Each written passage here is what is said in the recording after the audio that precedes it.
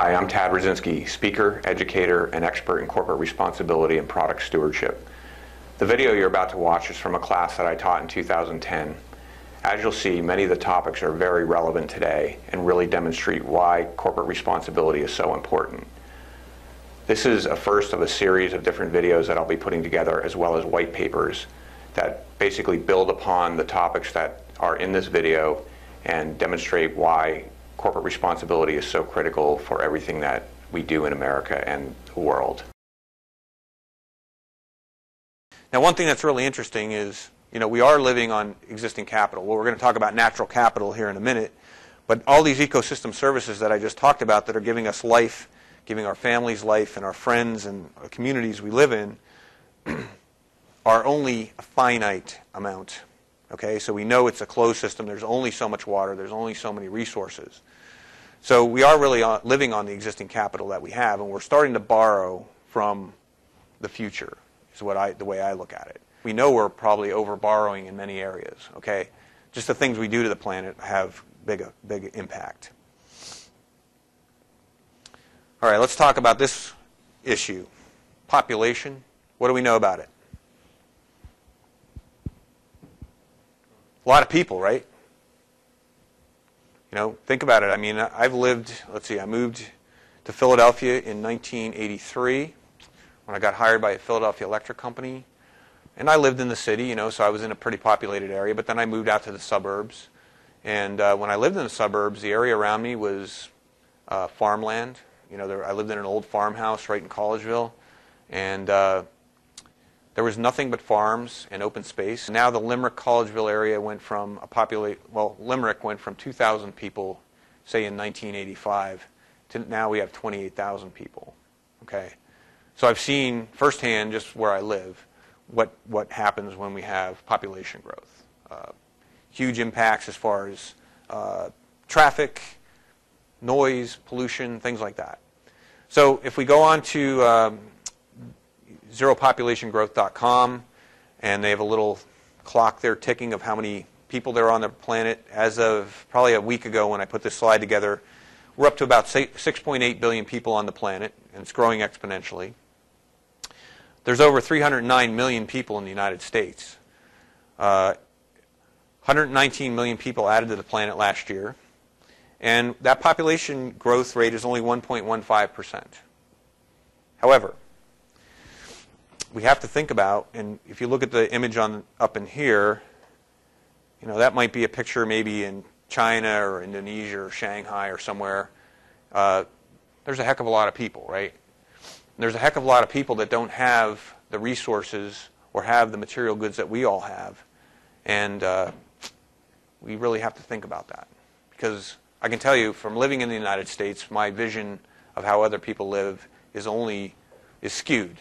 Because I'm used to the way I've lived. I've been here in this area for my whole life. And I've been to several other countries, Mexico, Costa Rica, places like that, and I've seen how other people live. Never been to China yet, although we have a project coming up there shortly. And it's really interesting when we think about the fact that we have this very massively growing population of people that have to live on a planet with finite resources. And we also have this great amount of people that are going to need to be employed. Okay? And if we know anything about our current system, when you hear about layoffs in the news, what typically happens to the stock price of the company? Does it go up or down? It goes up. So we're rewarding labor reductions and labor productivity improvements, but if we got this continually growing population, where's everybody going to work? Okay, things we have to think about. We also know that there's a small percentage of this 6.8 billion people that live like us in the United States and other developed countries. So if we look at, this is an old study that was done by the United Nations, trying to identify how population or predict where population might be. So if we look at where we might be in 2050, we're getting up around 9 or 10 billion people, which is another 300 billion or another 3 billion on top of what we already have. So the question is, do we have the resources and do we have the ability to support all those people, when we don't even have the knowledge or the technology to even redesign the life support systems that we're impacting. We've all really benefited from industrialization. The first industrial revolution has been great for me. It's been great for all of you. I have a car. I have a couple cars, actually, company vehicles. I've got computers. I've got a nice home. I've got anything I want, cell phone, computer, so this first industrial revolution has been excellent, provided me all the material goods I ever wanted. We also know that we've done some really good things in this first industrial revolution to come up with much better health care. Okay? Think about what's the average life expectancy of a man now? 76, 77.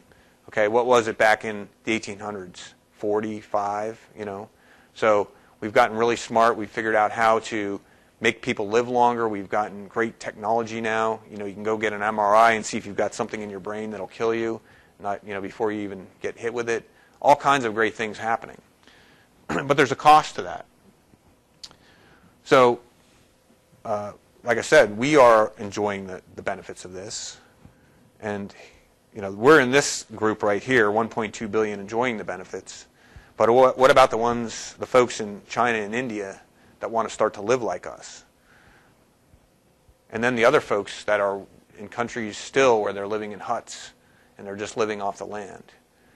They're eventually going to want to become like us. So if we look at the distribution of resources, all the areas you see in dark blue here are what are considered the developed countries, like the United States and Europe and everything. First of all, we only make up about 1.2 billion people out of the entire population of 6.8.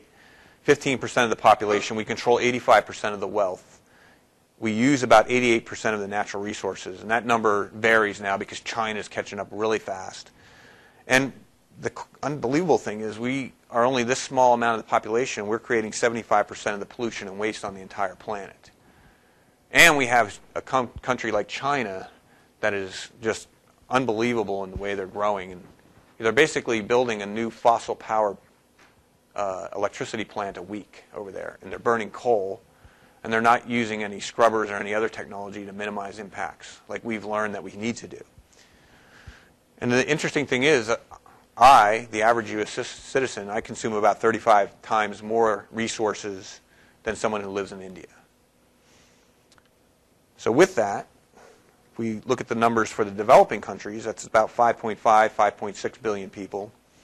85% of the population, only 15% of the wealth. But look at this. They're only using 12% of the resources and 25% of the pollution and waste. So if we are running out of oil, running out of fossil fuels, at least the recoverable materials, at such a rapid rate, with only 1.2 billion of us living really well, how are we going to supply all those resources and everything to all these other 5 billion people that are going to want that? How are we going to do it? It's not like we can go to another planet because we only have one planet. Remember, it's a closed system. And you have to remember, too, with a closed system, there is no away. I don't know if you think you take your trash out and you put it down the end of the street once a week. That doesn't go away. That trash is just stored in a landfill for as long as it takes. The nuclear waste, spent fuel that's up at Limerick is not going to go away. Very scary stuff. So, we can be doing all the things we're doing, but there is no way here, folks. So everything we're pumping out into the world is going to come back to us in some form. So look at all these blue countries here that are the developing countries.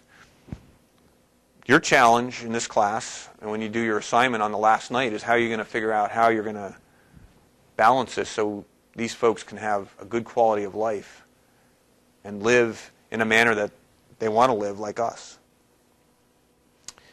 Have you ever heard the term carrying capacity? We define that as the maximum number of organisms a local, regional, or global area can support to absorb our pollution and waste, to replenish resources, and sustain human and other species over many generations. So, carrying capacity. If we go back to the picture of the Earth, do we even know, okay, we're at 6.8 billion people and growing rapidly. How many people can we really support? Can we support 10 billion? And then we have to step back and ask ourselves, at what quality of life? Okay, if they all want to live like us, and they all want to be eating steak and lobster and driving cars, 5 cars per family or whatever it is, plus all the computers, I don't think it's going to work.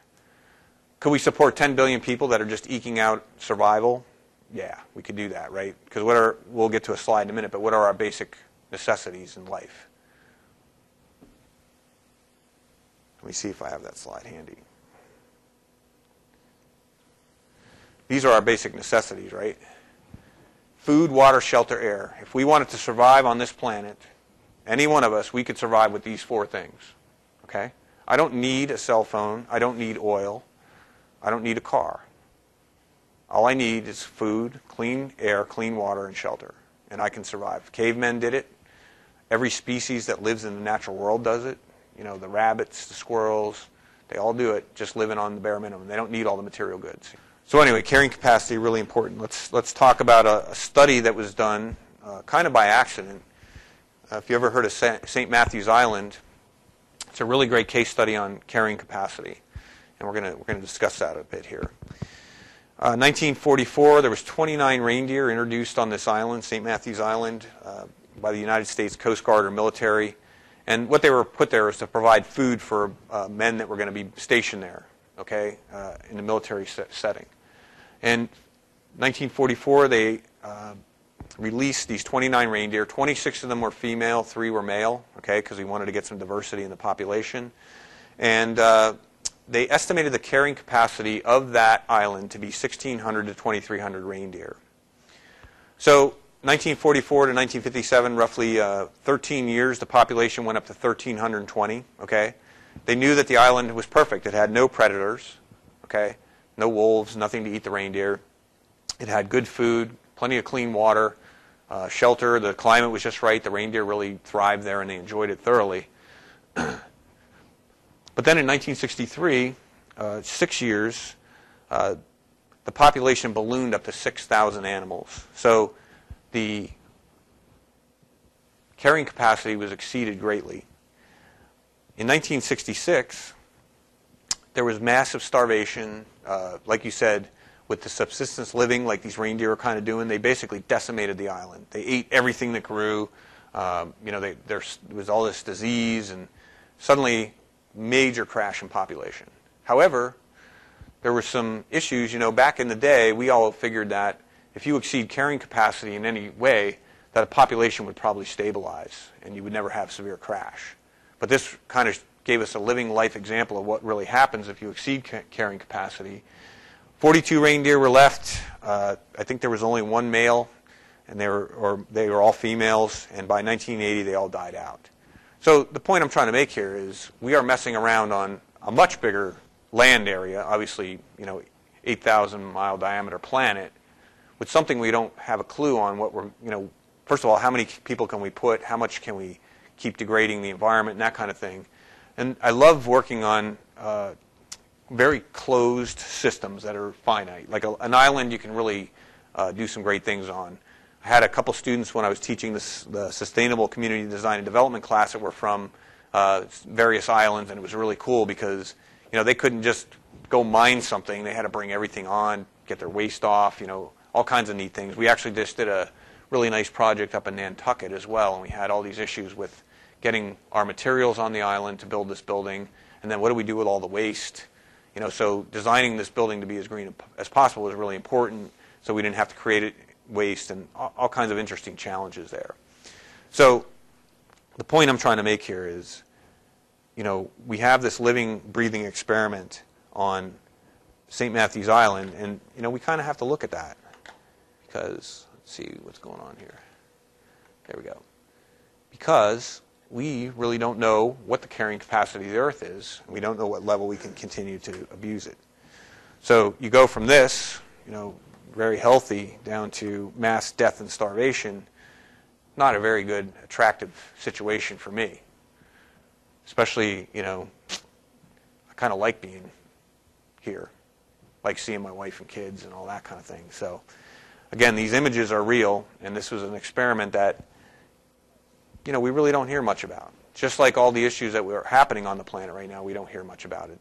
Climate change is a big deal. We're hearing about that. But what about acid rain?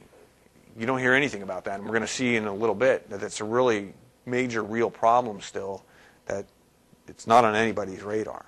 We can also define our present system of a take, make, waste society.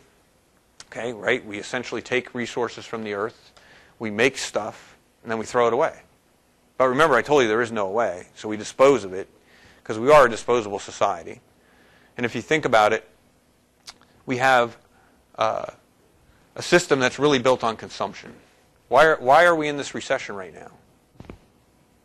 I mean, there's multiple factors, but what's one of the biggest causes of the recession? What's the biggest measure of economic growth? Consumer spending, and nobody's spending money. They're starting to spend money. But, we are in this situation because of, number one, nobody's spending money. Number two, the banks made some really bad deals so they could line their own pockets, which caused that major crash, subprime mortgage situation, which has forced banks out of business. People are losing their homes. Very bad practices, giving people credit that they didn't deserve for, taking loans to build these homes. But we are really built on consumption. And the challenge I have is, and I've been thinking about this for, 1998 is the first time I met Ray Anderson. I got so into sustainability then. I read every book I could, and then I, started my company in 2001. I've been really thinking about how do we redo this system that we have where everything's based on consumption. We have to keep making things, and people have to keep buying them. And for a company to grow, you got to sell more stuff. How do we design the system that we don't do it that way? So we're going to be talking about that a lot in this class, but it's not an easy answer, is it? And again, if you remember, I definitely mentioned the fact that we live in the United States, and we have a very skewed sense of reality, I think. I can tell you for a fact, my kids will never know life without a microwave, never know life without a computer, never know life without central air conditioning. I'm not that old of a person. I grew up with no microwave, no cell phone, no computers, no air conditioning, and we lived just fine. Okay, so we're creating, but think about it, we're creating a whole society now.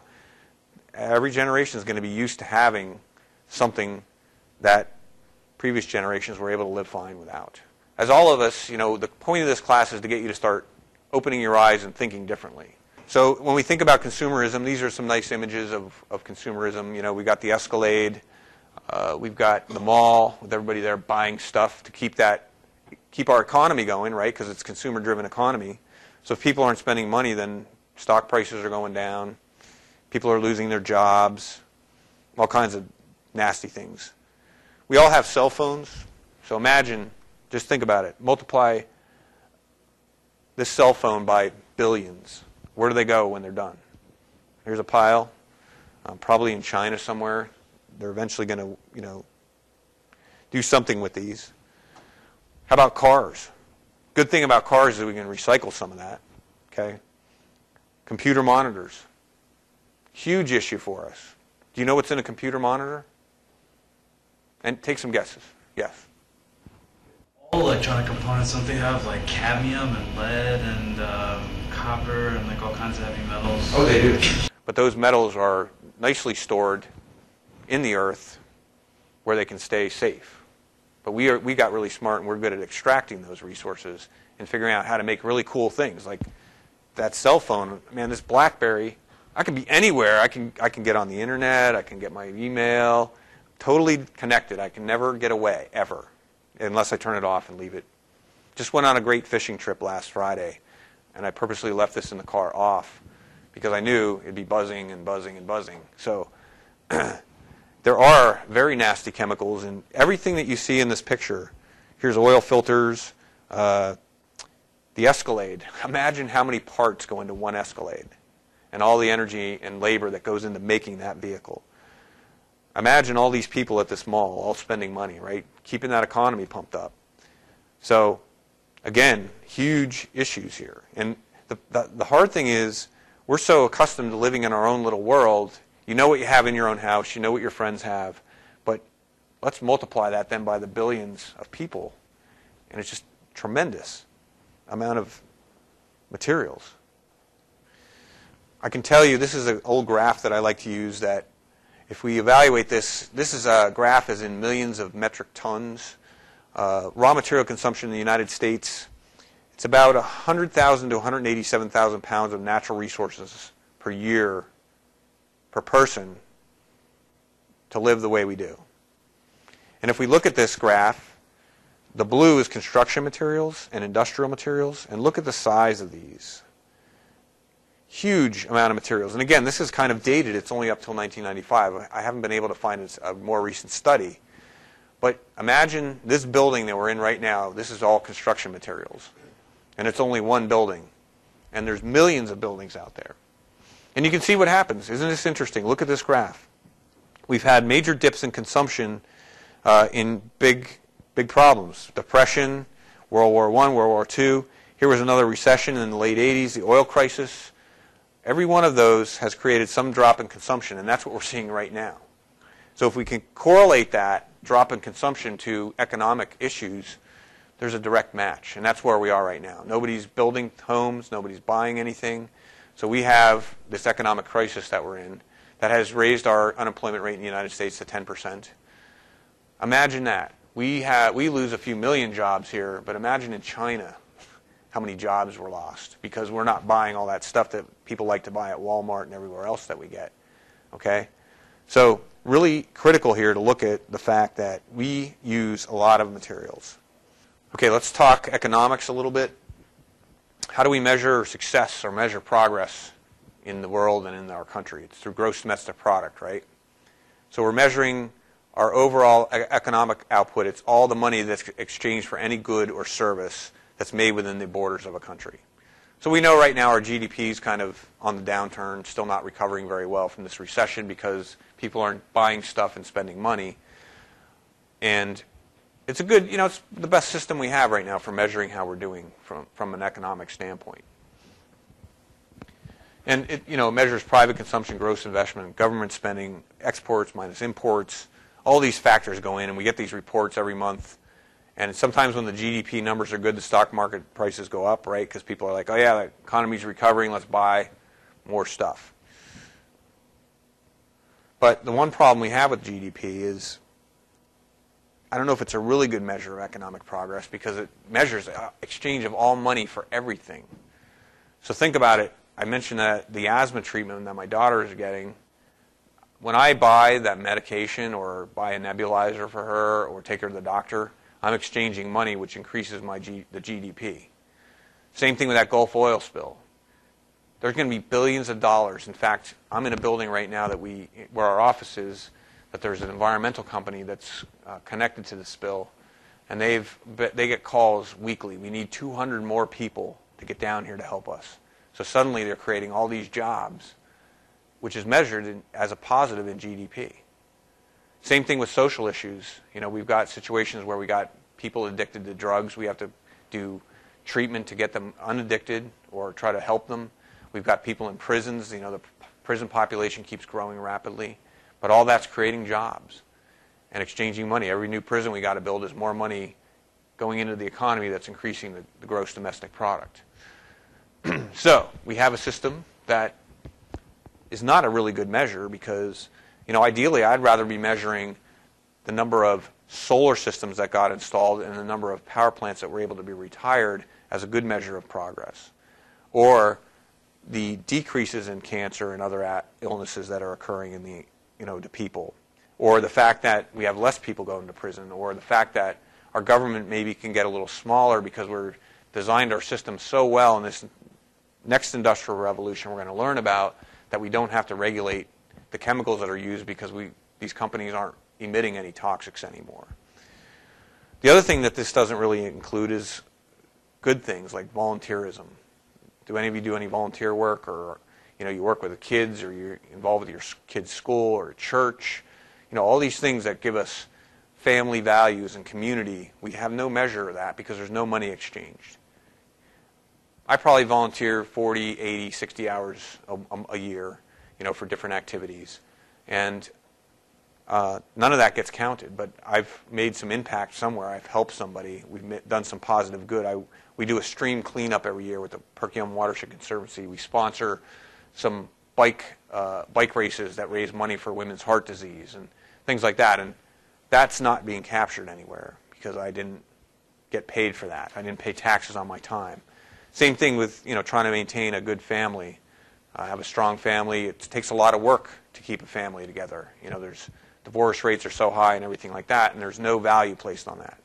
Women that stay home to take care of their kids aren't contributing to GDP because they're not earning money, but they're doing a valuable service because they're raising their children. They're still spending money, obviously, to keep the family running, but technically not making any income from that. So, again, how do we fix that? I don't know. As part of your design, maybe you'll put some kind of value on volunteerism or community service or something like that. So, just identifying the problems now. And then we have to look at per capita income. That's how much on average does the average person earn in the United States based on GDP. United States, by far, look at that, $37,500 per person. Then look down here, Central African Republic. Try to pick something that was pretty low on the scale. So if you divide that over a year, what's that, about $2 or $3 a day per person? They're the folks that are, still living in the huts, that are out there gathering wood and burning dung and decimating the environment to survive. Okay, so good measures of progress, and this is great. But you can see here by just comparing this, our vision of what the world is really like is very skewed because we have no clue. We're living in this land of plenty. I mean, it amazes me every time I go to a grocery store and I just look at all the food in there. My wife used to teach English as a second language for foreign adults that came to the United States and immigrated here. And these folks are really hard-working people that would leave, oppressive areas, Korea, things like that. And a couple of them said that when they first came to the United States and they went into a grocery store, they just started crying because they couldn't believe how much food and how much material there was available that they didn't have in their own countries. This just kind of shows where the growth is and where the negatives are. Obviously we got China and other areas. But again, just trying to give you an idea, here we are in the land of green. Green is money, positive. All the developing areas or developed countries are doing pretty well, but the developing areas, you can see, are still at negative, GDPs. So the other thing we have to remember is we are no longer, the one thing about sustainability is we have to think globally, but then we got to try to bring it down to a smaller scale. Problem is we are now, it's a gross world product. We have our own economic situation, but think about how many jobs we've transferred over to China. Our manufacturing base is pretty much decimated in the United States. We've sent so many jobs over to overseas, so we've shifted things around. And what's happening now is the next frontier for manufacturers is Vietnam and other countries, because Chinese labor rates are starting to climb up because they want to live like us. So you're going to start to see then China's jobs shifting to wherever the next lowest labor rate's going to be. And that'll eventually happen until eventually the cycle all catches up and we all become even-footed. But interesting, if I go in an American manufacturing plant, I walk through that plant and I see very little people. There's robots, there's very few people running the operation. I go to Mexico and I will see 50, 60 people working on one line assembling doorknobs for Black & Decker. We've done work for them. A lot of people. China is even more. In China, they throw even more people at it. So very labor intensive. But we see what happens as we design people out of the system. And then globalization. Again, 2009 gross world product. Look at this. 1950s, 6.7 trillion, 58.07 trillion. And just huge amount of money circulating around the world. So it's no longer just the United States economy, European economy. We have to think big when we think about how we're going to create jobs around the whole world. So this brings us up to the question of what is your impact? What's your environmental footprint? Can you track that? Can you measure it? How much energy do you consume? What's your carbon footprint? You're going to learn how to do all this. You'll know it by the end of the class. How much resources do you consume? Water. What's your commitment to community? Do you spend any time interacting with people in the community? Some people do, some people don't. And then the real big thing that I like to think about is, for my kids, what am I going to leave them, and what's going to happen for the next 7 generations after that? So I'm personally interested in doing what I can to reduce my impact, but I also love the work I do because we have made tremendous impact reductions for the corporations we work for the buildings we worked on, all kinds of things, coming up with new and better products and helping companies do that. So a lot of good things to think about, and once you can measure this, you can at least start to manage it. Here's the situation. A lot of doom and gloom in the beginning here. Just giving you a dose of reality, that's all. But you have to open your eyes in order to think about how we're going to do this better. Now, the good thing is, over the last few years, we've had a major uptick in green activity. Okay, whether it's all real or not, the perception is out there, and the motivation among many companies to improve their performance, both from an environmental perspective, economic, and then socially. So green, I would definitely say, is mainstream, in my opinion. When I see situations like that, this is an older version of Newsweek, the new greening of America, and then you got the third green issue of Vanity Fair. It's pretty good because this is not a very Mother Earth news kind of magazine, Vanity Fair, if you ever read it. In fact, very consumerism, a lot of consumerism in that magazine. So we know that's a great thing. We know there's a lot of green companies, okay, that are at least saying they're green.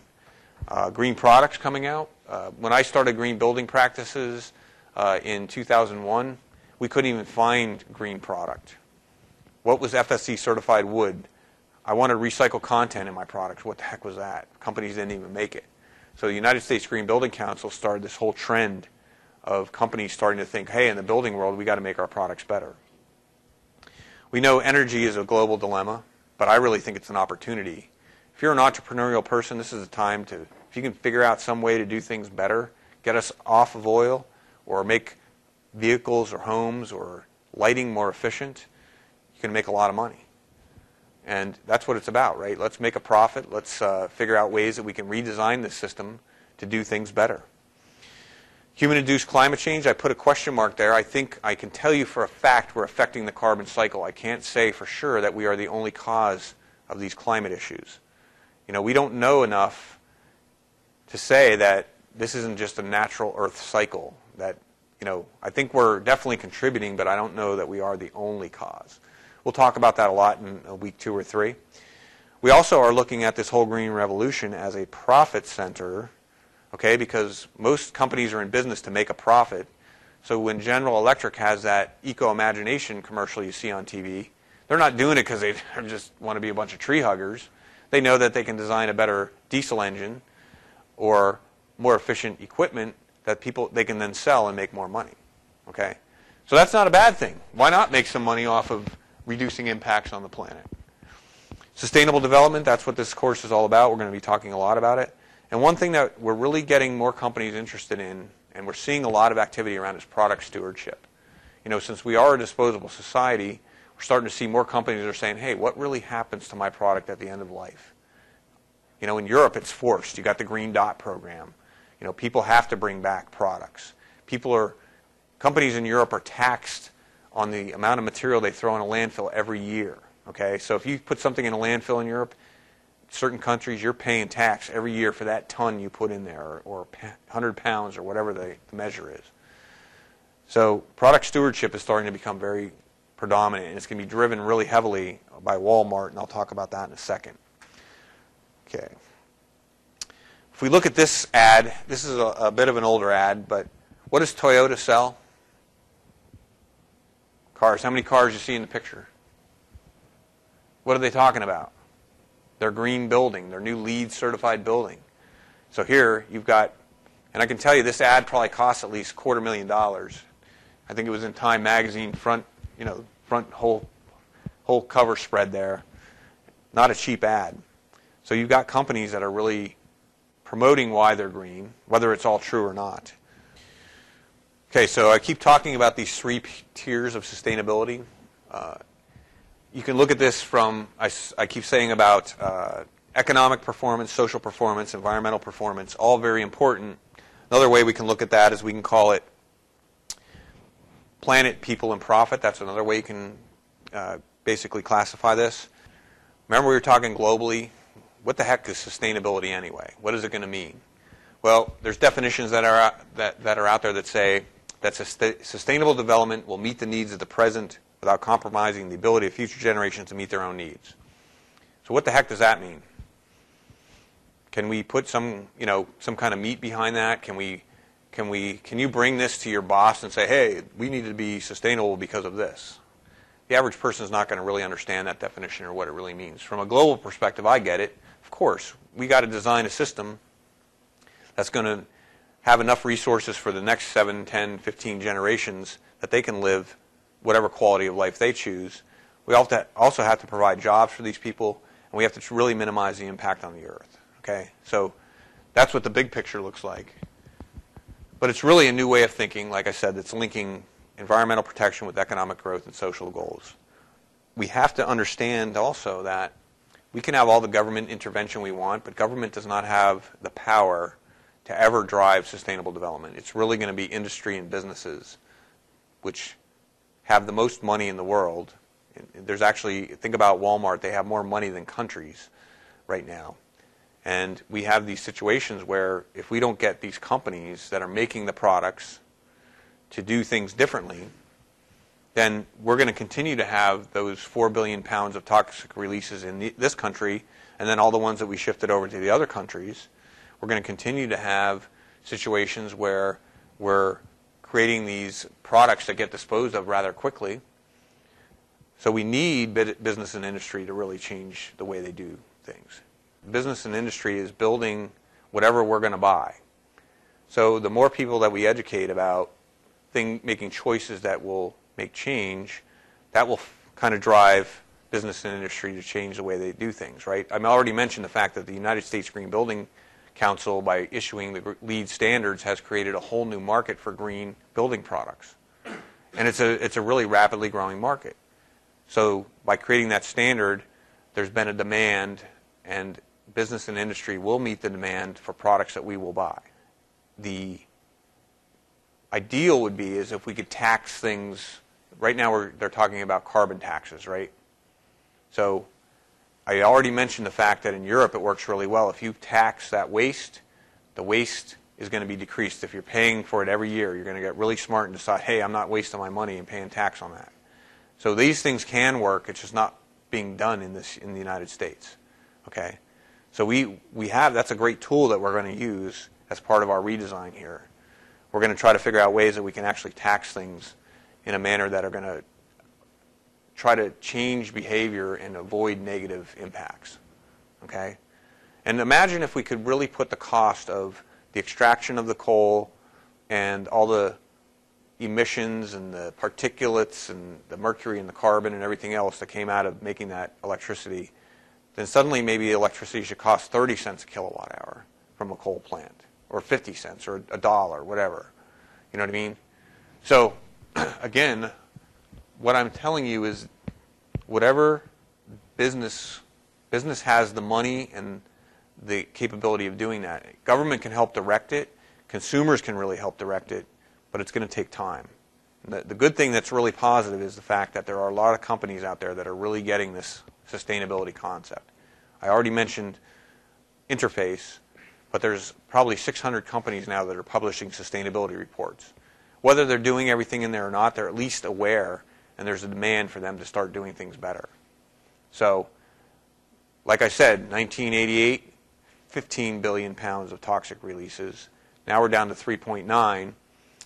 Some of that's economic, obviously, but there have been some good changes through different aspects in the government that have helped to reduce that. So when you have situations where you have companies that have more money than countries, they're obviously the big agent that we need to make the change with. Okay? And we have two really good tools to do that, and we'll learn more about that. So if we come back to this thing, economic performance, let's think about a company's in business. Let's say it's a corporation. They're in business to make a profit. And if they want to have good profit, then obviously they need to be able to sell their product. Okay? And when we look at this social piece, the equity or social performance piece of the circle, the company has employees that are part of a community. The company also has a facility or buildings or manufacturing sites located in communities. So there's a major connection there, right? So if the company wants to do well economically, they have to have good employees, they have to have customers to buy their products, and ideally they want to be in an area where they don't have a lot of conflict with the folks that live around the plant. We can easily quantify the environmental aspects of any operation. We can tell how much electricity is used and what the carbon footprint will be, how much fuel, how many resources are extracted. So this piece is really pretty easy for us to understand. And we'll talk a lot about the environment. It was easy to focus on that tonight. The economic piece, obviously is something that's easy to track. This is the hard one, and it's going to take us some time to figure this out. But you can see here, if you look at the way these rings interconnect, if all of these are working in harmony, this company's making a profit, they've got good employees, good people working for them, they're paying a fair living wage, people really want to work there, they're minimizing their impact on the planet, their emissions and waste are greatly reduced. I can tell you that some of the best performing companies from an economic perspective also have the best environmental records. Okay? So we have to figure out in this class is how we're going to get all these three rings to kind of merge, like you get this sustainability aspect right in the middle. And it's a balance. Okay? Because we have to have a system that makes money. Because we got to put people to work. We have to have a system that doesn't damage the environment any more than it already is. Or we're not going to have a planet to live on, or we're not going to be around. And we also have all these people that we have to give jobs to, and that we have to have working in harmony to make the system really work. So without all these three interacting closely, we are not going to be able to create a sustainable society in any way. Okay? Think about your own life. I think about my own company. For me to be sustainable, I got to make sure I got enough work coming in every month that I can make payroll for all my employees, that I can pay my bills, and that we can earn some profit to keep expanding the corporation so we can continue to do the good work we do. If I don't have that work coming in, and from a social perspective, I need really good people to work for me. So I'm accommodating these folks the best I can. We're pretty progressive. We provide a lot of training. We're all about reducing impact. We have people that bike to work, all kinds of neat things. And we know that we are already focused on reducing our environmental impact. We reduced our energy consumption by about 30-40%. We reduced our waste tremendously. We have really reduced water.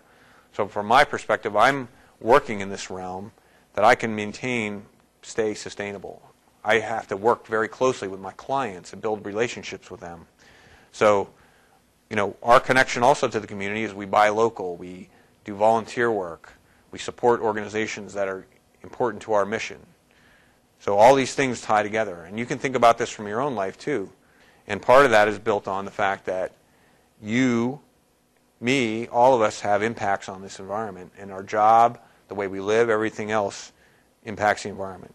And we also have a connection to the community, whether it's our church, our kids in school, our spouse, our significant other, whatever. We have neighbors, we have friends. For us to be running in a mode where we're going to be truly sustainable, we have to make all three of these things work together. It doesn't matter if you're a big corporation or one person. Okay? Our system is very reactive to what the market wants. Okay?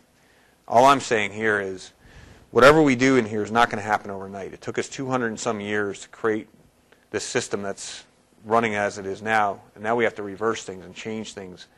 And it cannot take another 200 years because we won't be around. Nobody will be here if it takes us that long to get this straightened out. So we have to really think about how we're going to make changes to adjust this system to make it perform in a much better manner. And it's definitely a new way of thinking, okay? Because just the things we talked about tonight, I can guarantee, I'm sure you all have heard of some of these things, but nobody really thinks about all these different, add up all these different impacts and all the things that I talked about tonight. We probably try to ignore them because they're not very exciting and happy kind of thoughts. You know what I mean? When you think about what's happening in the environment. But really critical if we're going to start to make change. And the coolest thing is the fact that you're all in this class is a really positive thing. This is huge. We've got Walmart that just started this whole sustainability index. This is their 15 questions to their main suppliers. And if we look at some of these questions, have you measured your corporate greenhouse gas emissions? So this questionnaire went out to 100,000 suppliers of Walmart. So suddenly this company, which is one of the largest companies in the world, is driving sustainability thinking, at least, into these companies. Whether they do it or not, if they want to continue to do business with Walmart, they have to answer these questions, and they're going to be forced to start doing these different things around energy and climate, material efficiency, resource efficiency, natural resources, and then here we are, that social piece, people in the community. Do you know the location of where your products come from? Companies may not. We're doing some work with some big companies that source a lot of stuff from China and other Asian areas, and you ask them, okay, well, where do you get the metals that come into making this product? Well, we're not sure. We know it's somebody there, but we don't have a good handle on where all these things are coming from. So this is something we need to look at. Not from the this to me is a very positive thing. It's not positive for the companies that it's being forced on because somehow they got to figure out how to pay for it. But it is, if from the perspective of raising the level of knowledge on sustainability and at least raising the bar, this has a good benefit to it. The ultimate goal then is to create a database of life cycle impacts of products that they sell, and then eventually a labeling system, just like food labels, that'll tell you what the greenhouse gas emissions are for the product or the amount of water that was used or whatever. So the average consumer will eventually be able to do this. And Walmart's the driver behind it, but they're not running the whole index. They've pushed it out to like the University of Arkansas and some other universities in a consortium of people that are working to develop this thing. But to me, if you've got 100,000 suppliers and this is a company that has a huge impact, huge. So, they've been criticized for a lot of things, especially the way they pay wages, the fact they don't pay benefits. They're still not, I'm not saying this is a great sustainable company. I'm just saying that they're raising the bar and forcing this on all their suppliers, and hopefully they'll start walking the talk. The social piece will be the hardest part. How do we keep paying people well and, that kind of thing. We were saying that industry, business and industry is by far the most important group or organization or entity that we want to get involved in sustainability. We did discuss that government has a very important role to try to promote it, but to really get some massive changes, we're going to need business and industry to really step up and focus on trying to reduce their impacts. And industry, business, whatever we want to say, the folks out there that are making the big money, the BPs, the Walmarts, these U.S. Steel, automakers, without them, we're never going to move forward, and we're never going to reduce these impacts. So, really important that we start to focus in that realm. And then, again, like I said, government has a role, but every one of us in this room will have a role. I hope you enjoyed the video. As you can see, many of the issues brought up in this video are kind of depressing. Good news is there's a lot happening in the world. There's a lot of companies that have really stepped up to integrate sustainability into their everyday business practices. In the work we've been doing, we've had great success working with companies like Wyndham and Unilever, Saint-Gobain, Certainteed, helping them to establish sustainability programs and really work to minimize their impacts on society and the environment. Please provide any comments below, and please look for future white papers. If people do comment and ask questions, I'll definitely adjust and develop my topics around the questions and comments that I receive. Thank you again for watching the video, and I look forward to seeing you in the future.